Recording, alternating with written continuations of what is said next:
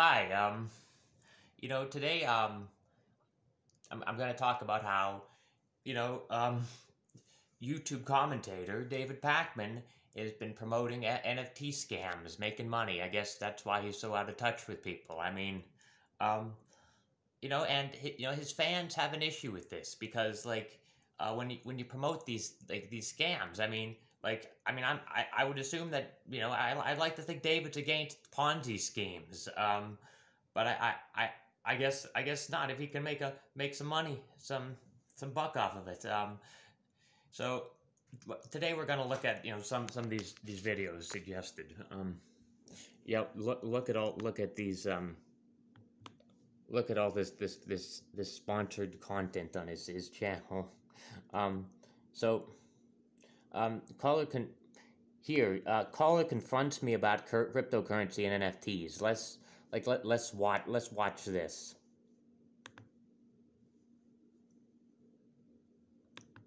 Make sure that the sound is on. Managing tasks, problem solving, organizing data. That takes skill. Let's talk next. Where do we want to go next? There's a lot of folks here. What about, let's go to, is it Taylor from where is it? St. Louis, is it? Taylor? Yes, it is from St. Louis. I bungled up my name, but I wanted to ask about what is up with the advertisements on your channel with always involving crypto? Like, what do you mean? Like, most of our advertisers have nothing to do with crypto. You always do these single video advertisements, and they're always sketchy cryptocurrency sort of things. I think we did one in the last few weeks. Can you give me an example of it being sketchy crypto? One of them was an NFT thing, which was the most recent one, and the other I don't exactly remember the name of, but it ended up failing because of numerous FEC warnings against it. Okay, please don't use push to talk. We're hearing the Discord flings come through. In terms of the NFT, so are you talking about a cryptocurrency, or now you're saying an NFT? These are two different things. Which one did you mean? I was meaning all of them. Okay, but is this call about the recent NFT one or a cryptocurrency? Because these are I can't address them generally. If there's a specific well, thing.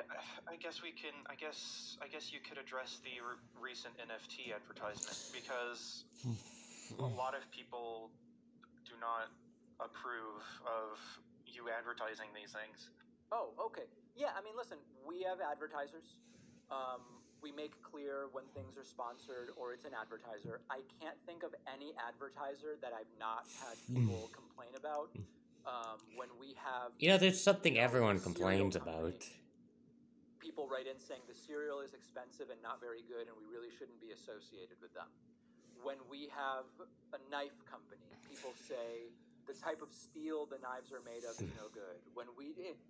We never have the perfect advertiser. And so what we're trying to do is we run an ad program. Oh, come on, David. I mean, like, his point is pretty obvious. Like, put it this way, we're not saying you can't have ads. What we're saying is, like, if you if you were arguing against war, like a political commentator advocates against war, and then you have your sponsor is a defense contractor like Lockheed Martin, like, people would be confused about that. So I mean, this is like money in politics. Like, this is like how money influences what you choose to talk about. So like, this is pretty, I mean, for David to dodge like that is pretty disingenuous. I guess he's dodging because he just wants to keep making money from these things. So there you have it.